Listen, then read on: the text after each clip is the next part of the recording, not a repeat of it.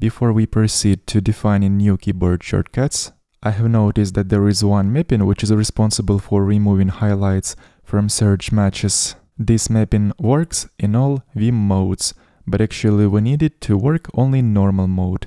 Otherwise, if we're going to activate visual mode to select some text and then press escape, it is going to not only leave select mode, but also remove highlights from search matches. So I would like to make this mapping only work in normal mode.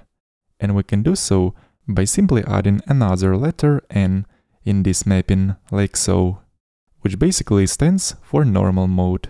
After doing this change, we might need to fully restart an IDE. And from now on, the mapping to remove highlights from search matches will only be active when we are in normal mode. So now that we are done with that, let's keep adding new keyboard shortcuts. The first mapping I'm going to add in this lesson will be responsible for executing find usages command. I'm going to use space UG for this command.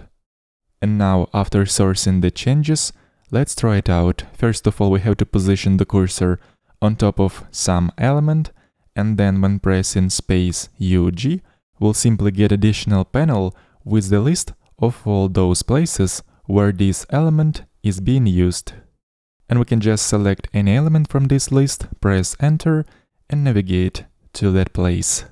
In addition to this mapping, I'm going to add another one, which will be pretty similar, but instead of showing results in a separate panel, it is going to open up floating window with all the places where particular symbol is being used. For this, I'm going to use space UU, and the command is called show usages. Let's also add another mapping to quickly view source of a particular symbol. So by pressing space VS while having our cursor on a particular element, it is supposed to open up the file with the definition of that element. So let's try these two shortcuts. I'm going to position the cursor on the controller class name and press space UU. Right away I'm gonna get such floating window with the list of all the places where this symbol is being used. And in case I'm gonna have to quickly navigate to the source file where a particular element is defined, for example this authorizes requests trait, I'll just press space VS and the file with the definition will be opened. But sometimes it might also be useful to open up such definition in a floating window instead of opening up the file. So I'm going to define the following shortcut space IM, which stands for implementation, and the command that we need in this case is called quick implementation. So let's source new changes by pressing space CS and try it out. Once I'm going to press space IM, I'll get such floating window with a definition of the element. Another very similar command to showing implementation in a floating window is called quick type definition. It is going to show definition of the type. Also in the floating window, I'm going to position the cursor on a particular type, and after pressing sequence of keys space TED, I'll get a floating window with the definition of this type. And by the way, TED stands for type definition, to quickly memorize this shortcut. The next two shortcuts will allow us to open up pop-up with some helpful information about certain elements. The first shortcut will call the command named expression type info.